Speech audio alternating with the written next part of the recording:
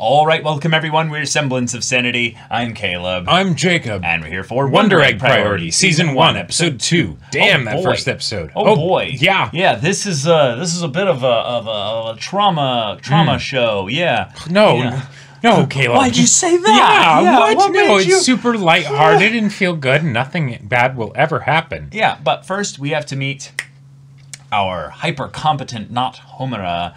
Yeah, that's just turning that crank for all the eggs. Yeah. Just like she goes off. Like Yeah. This is something, though, that I'm very interested to get into because the first episode, fantastic opening first episode, right? But it didn't necessarily give us a vibe of what the show will be like as a whole, right? Because that episode could have just been that one episode, right? We don't necessarily need to meet Kurumi again, right? Nope. So what we'll get from here on out, you know? I think that this episode will very much set the idea as to what the pattern will be. Yeah. Because I get the vibe that it's actually going to be pretty episodic for Probably. the most part because of and I'm all eggs for that. being what they are. Right. So that's its own thing. But the idea of the world surrounding that creates the things where these eggs are even a thing. What the hell is this bug? You know, like, well, yeah. What's their deal? Yeah. You know, I don't and trust part of this is also the stuff that's wrapped up in the how meta is this versus how real is any of this. Sure. You know? Like the idea. Right. Yeah. So, y'all, without further ado, let's get into this. All right, everyone, now be sure to go check out the reaction portion of the video in the description below, then come back here for the discussion.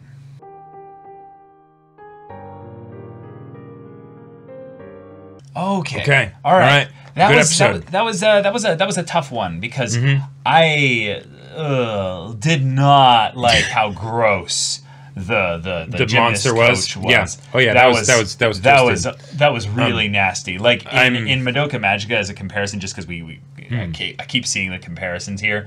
The usual parts of it were not so liquidy and nasty. Well, liquidy and nasty, but then also there wasn't a specific there was less specific reasoning as for why the things looked the way they did, and it wasn't as it wasn't as easy to nasty to a human being. Right, it exactly. Felt alien more often than not. Yeah, like some deep-rooted fear of, you know, something that then comes back to haunt them, but this is like a present thing that they have to deal with. Hyper dramatized look at what a more feminine looking monstrosity with all the appendages that are, I think, representing of the idea of you need to have like the perfect figure. Form. Right. So all of the appendages are the legs and the arms. Well, and even the giant boobs and stuff. Well, yes, that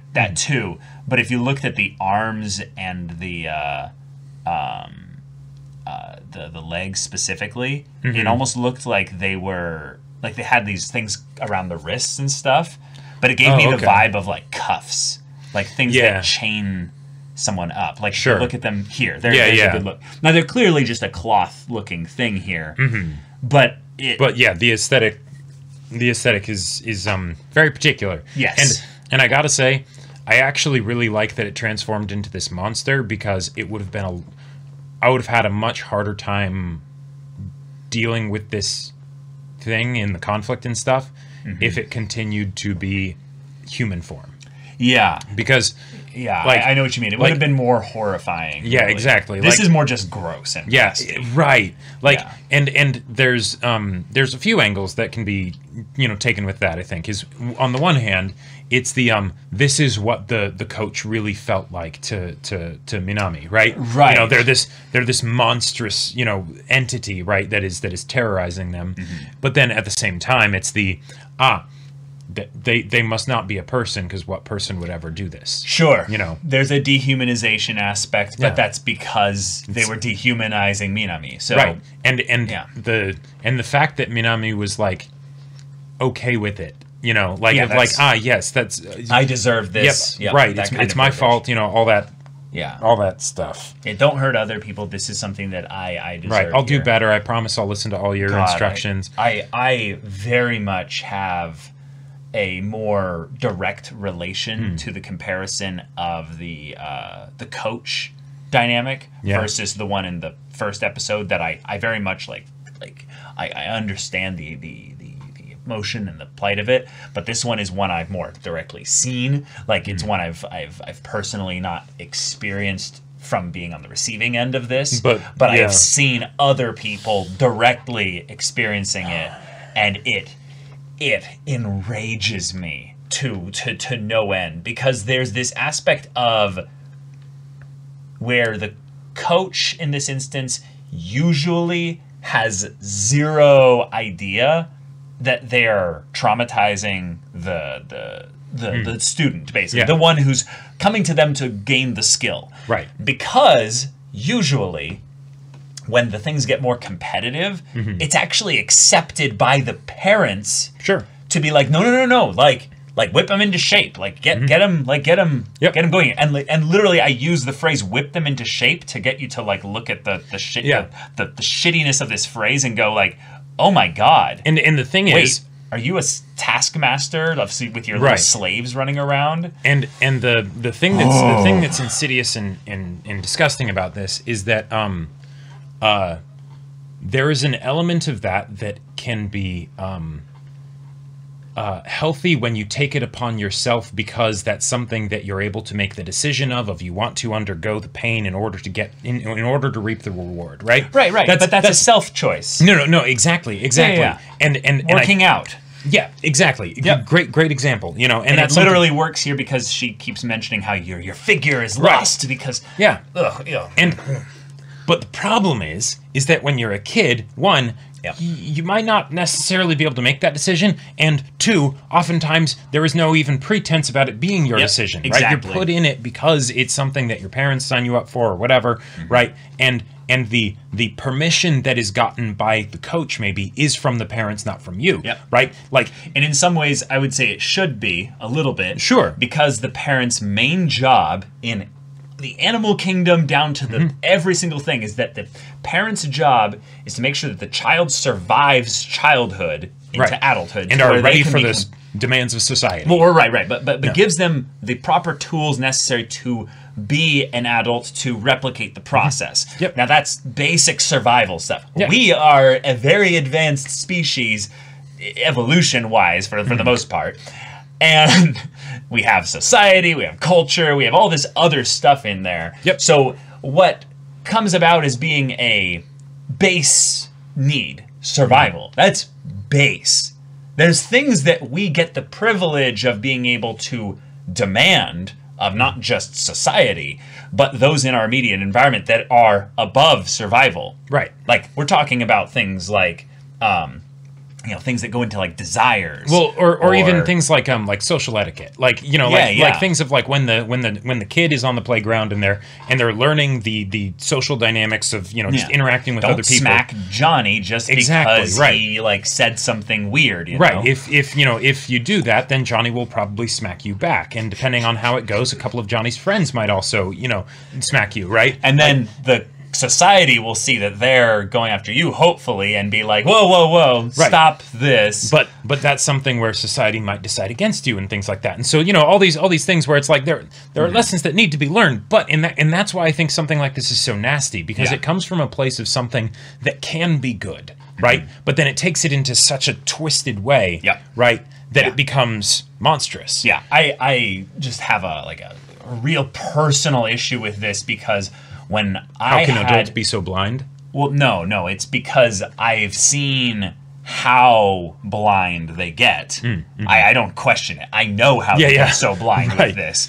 Is that they willingly go into this and use literally the verbiage that she uses there. Sure. Not all of it, of course, because that's the kind of thing that puts you in jail like immediately. Well, you would hope so. Well, you would hope, yes. Yeah. But there's the other stuff that she was saying that was a lot more subtle, and the kind of thing where context matters, of course. But you look at it outside of the context and you go, no, actually, that shouldn't be your verbiage at all. Right. There's the things that are like the I'll end you painlessly, and it's like, okay, that's the monster talking, that's right? The monster, yeah. But then there's the things of like, I'm requested by, all these different groups, and I have clout with the association, and it's like, oh, yeah, no, these are specific things that Minami heard her coach say as the justifications to others, but then also probably to herself as well, of like, I am in the right here. I can do no wrong, right? This is all healthy and good. Because we're gonna make you into the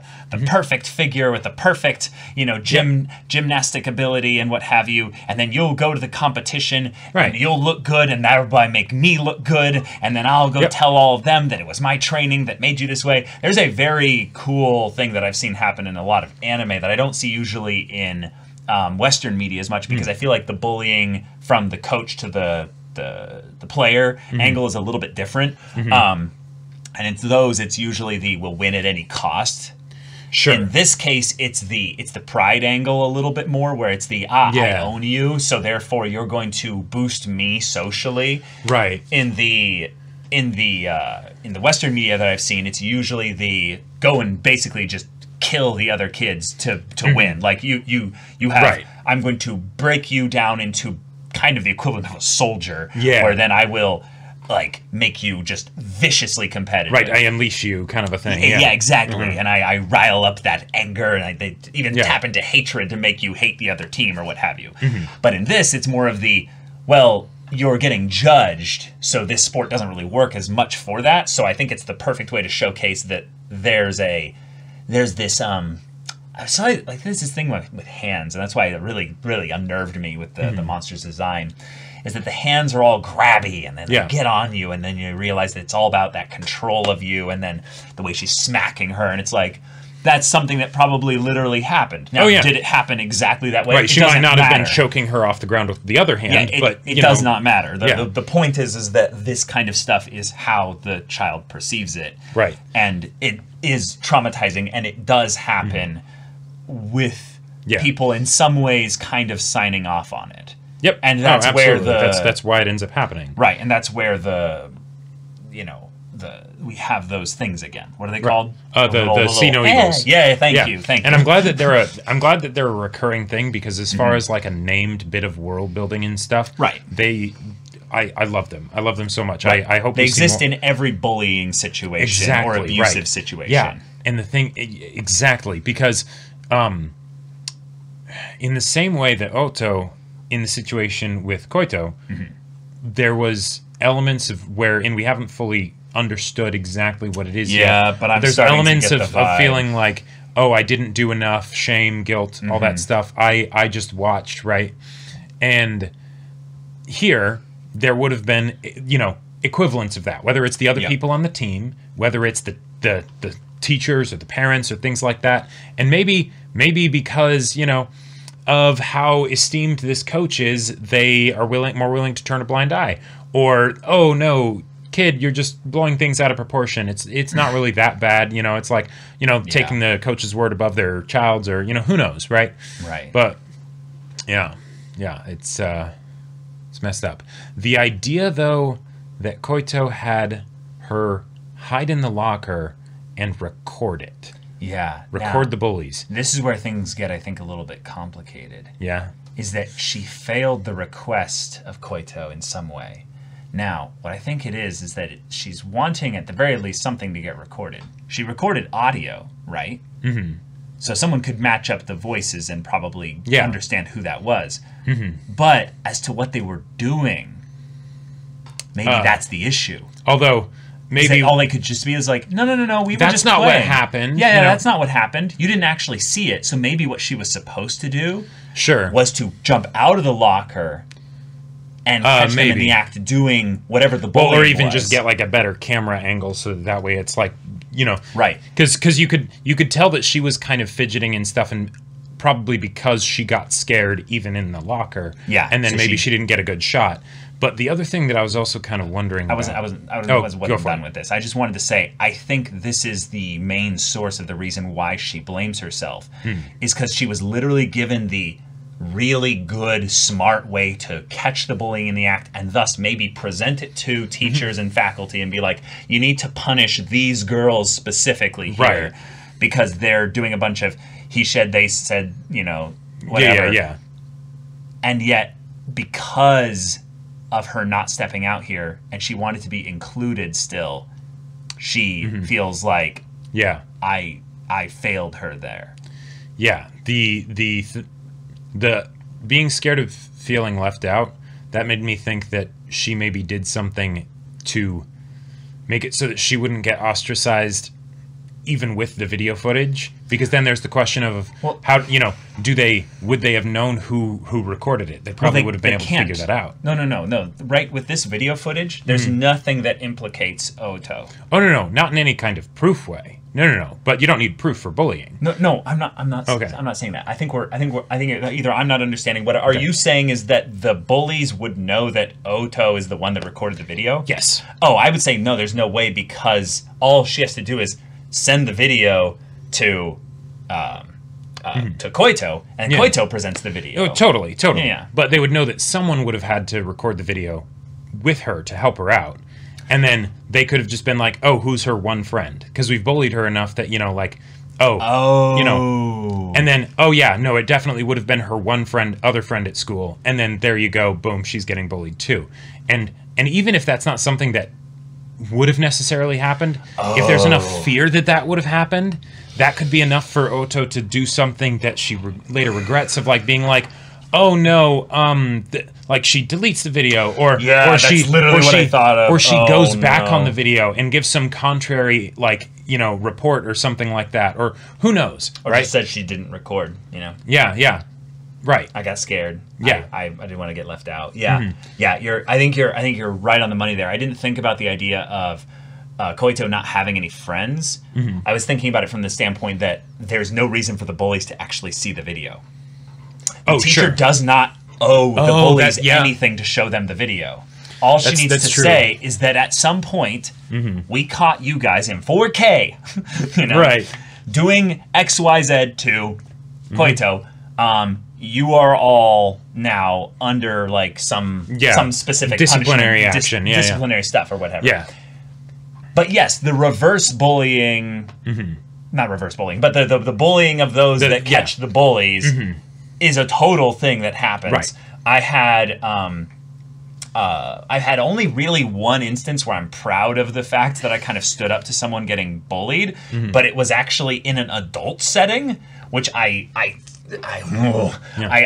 hold to this very strongly. There are aspects of the way that adults bully that are actually grosser than the kids, because the adults do it extremely passive aggressively. And also they do it through what I would call pretty callous gossip. It's social manipulation of sorts. Sure, yeah. And it's no longer socially acceptable to, you know, hit someone, right? Because you could have serious ramifications for that. Yeah. So then it's the social manipulation. It's the alternative. It's the feeding lies to people that are the friends of the person that you're wanting to hurt. And I had an instance where I was in a house situation where there was a bunch of my roommates, you know, just chilling, eating food and stuff. And one of them starts going off about someone that we're all somewhat connected to, but they're like kind of targeting it specifically to a couple of their closer friends to seemingly like just denounce the person. And I know they're feeding not only like stuff that's like somewhat like misleading, you know, like it's something that could be true if you looked at it in a specific way, but then they're taking that and then adding all this other stuff on top of it, and like you gotta call people out on that bullshit. Like that's some nonsense. So this here.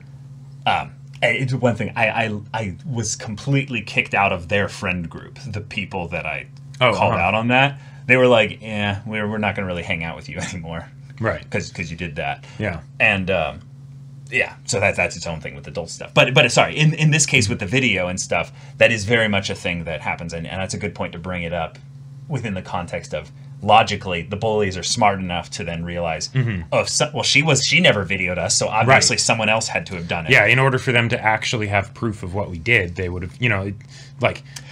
Although all she has to do maybe is lie and say that I propped up a phone somewhere. You idiots didn't check the room. You didn't look around. Sure, yeah. I mean, that's really something that I've seen happen with...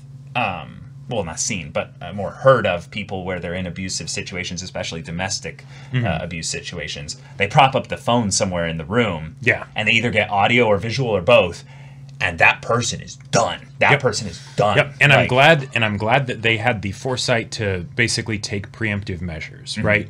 Because if you're already going to be enduring this kind of abuse and stuff, you might as well try and get something out of it, right? Yeah. And there you go. And they got something. Whether it would end up being enough, who knows? Well, she killed herself, so. Well, right. The other thing that I was kind of wondering about, they brought up this idea with the other girl, I forget her name, but the Minami? No, the girl that was trying to save her sister. Yes. They dropped her name this episode, but yeah, it's okay. Is that maybe she's doing this because she wants to die, right? And that's why she's not. And that's why she's not afraid. And once they talked about not being afraid, then it cut to Koito. Neiru, that's right. Yeah, Neiru Aonuma. Right. So if Oto recognized some element of that, of wanting to die and as such you're not scared, in Koito, is there a possibility that what Koito actually wanted, and this is... That actually might not be her name. This is a corporate, it says vice president on this. So maybe that's like a business card of her parents or something, but Neiru is her last name or something? Well, I'm actually the fact that she's kind of shocked about it, maybe it's more stuff about what this kind of the world. The world, yeah, it's more world-based stuff. But regardless of what her name is, if Oto recognized some elements of that fearless because you want to die, and you're gonna get the thing that you want in Koito, then what if the video footage was not actually to get the bullying to stop, but it was so that when she killed herself, they would know who caused it? Oh, it's like a... Yeah. It's like a thing that could be used multiple ways. It's not just a... Yeah. And now... Jeez. That doesn't necessarily need to be what it is. But if it was something like that, that would make it even... what's going on in Koito's head at the time. Right, exactly. But that would make it even more traumatizing for Oto, because then she would have been being used to prep for the suicide of her friend, that's just it's just so... I don't want to make assumptions there. So that's all we know is that she's under the belief on some level that she can maybe save her friend, though. Right. If she does a lot of this stuff with the eggs. And that's basically trying to bring her back from the dead, which I get the feeling isn't going to work out. But what are... This is maybe just another world-building thing that we'll get later, but I'm like, what kind of world is this? Where we're hopping so quickly back and forth, not just between, some kind of extra reality and then reality, but also within just the past of all that stuff there, where it's like there's this drip feed of what was going on. And I am not the kind of person who is known for making great logical leaps with regards to my theories. But there was a bit that kind of worried me. And it's this bit here where we see, maybe she really wants to die. That's why she's fearless. And then we see the spoosh going into the water. Right. And then we cut over to Koito. Koito looks dead inside. But putting on that fake smile. An adult walks behind her, going a direction. Right. Immediately with that, she turns and follows, I assume, him in that direction. What my takeaway from that is that she has the video evidence, and she's basically saying, here it is. you know, it's the meeting with the principal or whatever with like one of the teachers or something, and it's this is what was going on, you know. I love that that was basically the first thing I thought of was that the teacher that asked, "Do you hate me?" I get it now. Right, yeah. It's the teacher that didn't stop this. Right. Whether because he wasn't aware of it or turned a blind eye or whatever. But the girls who were bullying her said that she was getting preferential treatment from the teacher. Then they start bullying her in a way that's jealous. Yeah. And while it's and Oto says, "Well, you're a transfer student, so of course." Sure. Yeah. Wanted to make sure that you're taken care of properly. Yep. But if it's not.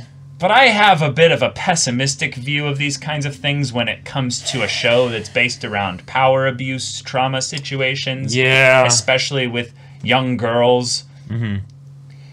Well, and then the next one we had is a gymnast, and there's been some stuff that's happened in the real world recently in the world of gymnasts and abuse of power. So I'm a bit sensitive in that area right now. Yeah. And then we have this guy coming over to check up on Oto, which and could be totally legit, you know, could be completely innocent, you know, and if it is, then good for him of bringing her homework assignments and stuff. But I am not the most optimistic. But what if it's also a thing of like, I need to make sure that she didn't find out anything? Yeah, yeah. But she said that she didn't hate him, so. Well, that's the proper response when you have an older person in the environment. Okay, there. That's true. That felt robotic to me. I don't hate you. That's like right, but I guess the fact that it's robotic made me think that it's not really. I don't hate you. You know, it's the this isn't your fault, but I'm also in a really bad place right now, so I don't want to interact with anybody, right. You know? Yeah, and she's a little kid, like... Yep. Like 14, 15 or something. Probably somewhere around there. Yeah, like... Yeah. I was just saying my sussy baka thing is triggered, and it's because I'm already, I think, a little bit, like...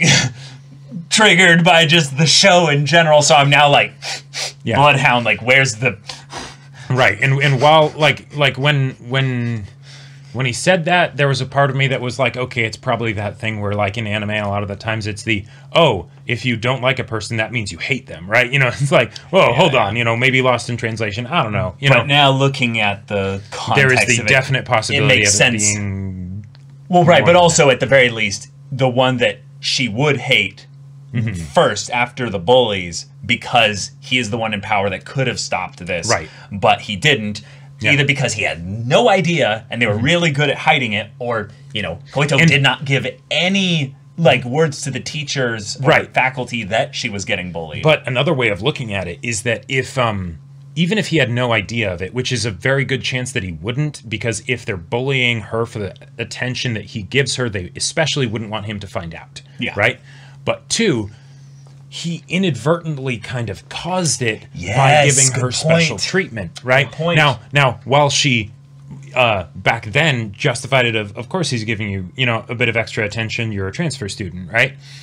There's a possibility that maybe that could have changed, or or who knows, whatever, right? But yeah, this is where we're at, and we're going to potentially make a new friend here, though. That's right. That's eat something. Some burgers and some stuff. Positive stuff that can happen. We gotta smile, and that's something that can't be taken away from us. I still want to know what they're using to buy the eggs. That doesn't make sense. Probably just money, but yeah, the bug. But they're not in this. Like, there's no way this is the real world. I don't know. Maybe they're entering some kind of like a space of sorts. I feel like since it hasn't been brought up of exactly what the cost is, it's not necessarily relevant to the story, and it could be just the thematic element of I Because I'm guessing that since she's gotten multiple eggs now, she has paid the price, and it's not something that she worries about. Now, we could find out later that it's like, oh... No, remember they said the first one is free. It was introduced in the first episode that there is a payment mechanic. Totally. But that since the payment mechanic has been being done without us knowing what it is, just that there is a payment, that might mean that it's something that's more or less harmless, and it's more of just showing that it does come at a cost to you and that you need to have some whatever, Or this story could not be perfect in that it doesn't introduce all the mechanics, because this is actually a lot like Madoka Magica, and the cost is extremely important. And it's the fact that Oto doesn't think about what the cost is, or doesn't value herself, herself to actually understand what the cost is. So she's going through all this in the same way that the new character was just because maybe she does not value herself in that respect. Yeah. So I disagree entirely at the idea that the cost doesn't matter. It's just that they're not thinking about it, and that's a problem. It could be a problem. That is a problem. I'm very. Anyway, I am very much on the train of don't trust the cockroach or the cicada or the bug or whatever it is, or the voice. Just yeah. But y'all, thank you so much for watching this episode's reaction and discussion. If you want to see the next episode's reaction and discussion right now, though, go check out the link in the description below for our Patreon. You can get on early access there. You can watch full-length timer reactions there, and all this comes with Discord access, so you can chat with us in the community there about this show, about anime in general, and also be sure to check out our Twitch channel. We stream every weekday. The info's in the description. Yeah, so if any of that interests you, we'll see you there. But until then, we're Semblance of Sanity. I'm Caleb. I'm Jacob. And we'll see you all next time.